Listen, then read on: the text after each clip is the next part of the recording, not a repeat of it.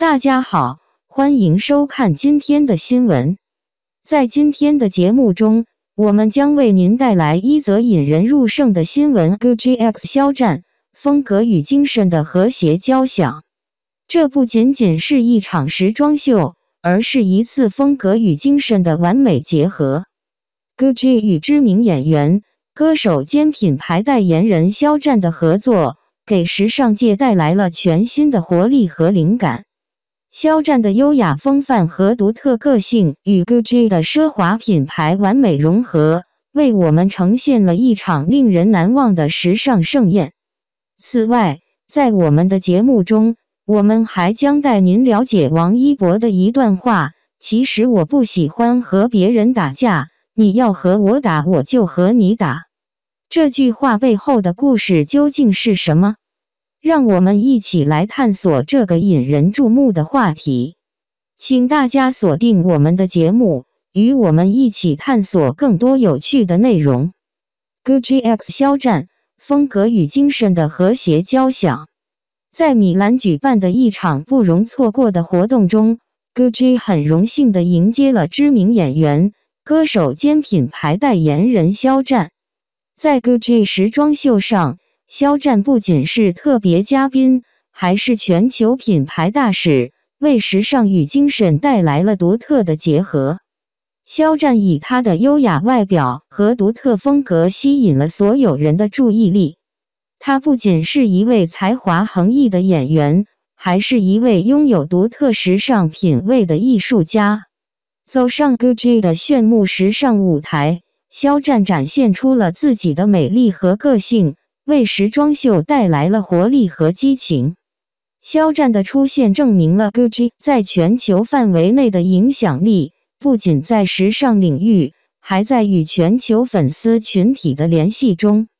肖战不仅是品牌的代言人，还是时尚产业中多样性和个性化的代表。除了展现个人风格外，时装秀还是 Gucci 展示最新时尚趋势的机会。Gucci 新系列巧妙地融合了神秘与现代，令所有目光无法从舞台移开。此外，与肖战的合作也是 Gucci 扩大亚洲市场的重要一步。亚洲粉丝们正期待着这个品牌带来的独特印记。总的来说， Gucci X 肖战创造了时尚、精神和多样性完美结合的画面。在肖战的印象深刻参与下，时装秀给全球时尚粉丝留下了深刻印象，并为 Gucci 创造了创新之旅的新篇章。王一博对解决冲突的观点：反思所有权和自卫。在娱乐界以及更广泛的领域中，王一博作为中国娱乐界的杰出人物，他的才华吸引了人们的关注，不仅因为他的才华，还因为他对生活的许多不同方面，包括解决冲突的看法。在最近的一次采访中，王一博分享了他对待冲突的深刻看法，将他的理念归纳为强调所有权和自卫的哲学。我真的不喜欢与他人争斗，你的东西是你的，我的东西是我的，王一博说道，奠定了他对解决冲突的立场。这一最初的声明反映了对界限和财产的尊重，支持个人所有意识和自主性。他强调了相互尊重和不干涉他人工作的基本原则。然而，王一博的观点在面对挑战或直接威胁自己的利益时发生了转变。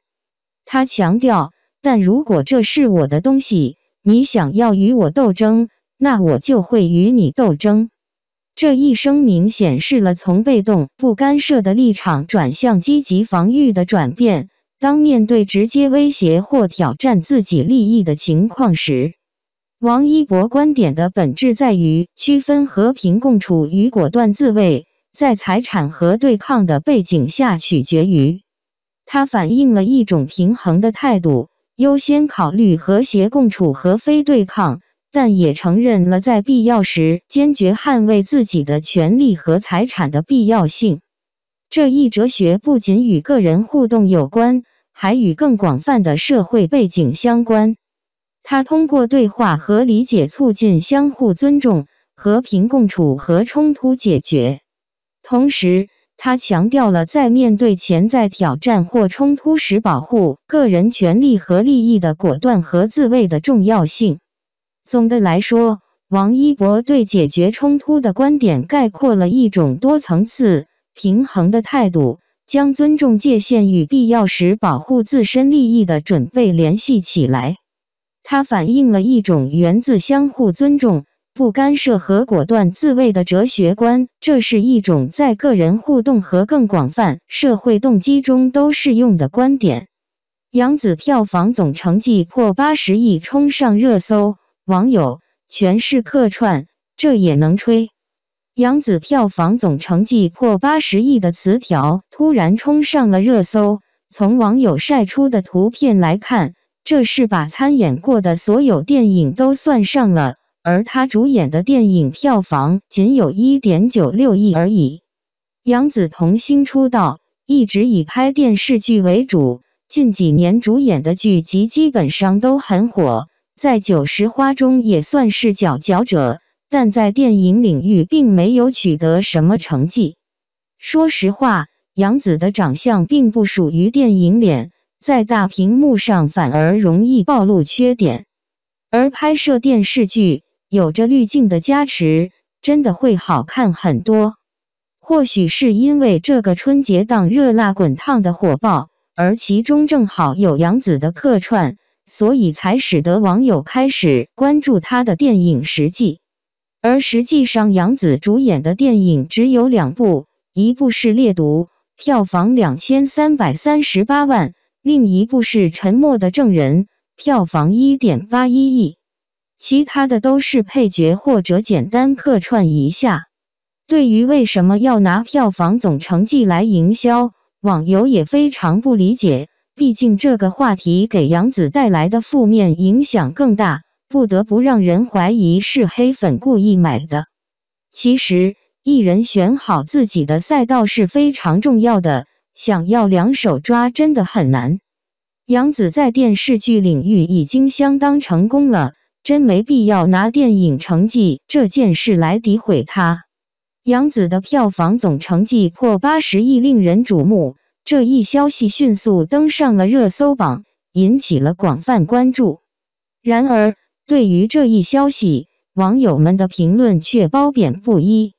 一些网友认为，杨紫的演艺事业在近年来确实取得了长足的进步，她不仅在电视剧、电影等作品中表现出色，更是凭借出色的表演技艺赢得了观众的认可。